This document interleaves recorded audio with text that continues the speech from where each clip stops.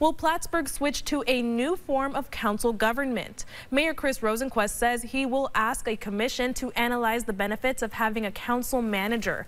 The city currently doesn't have one. Voters previously considered the question in a 2015 referendum that failed. According to Rosenquist, if the commission recommends the position again and voters approve, then a council manager would be responsible for implementing city policy and handling day-to-day business.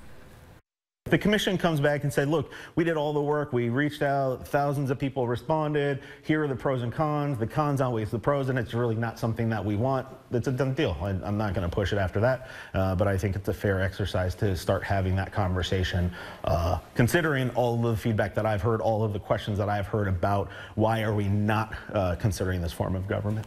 Rosenquist says the commission's work begins in January and will last for a few months.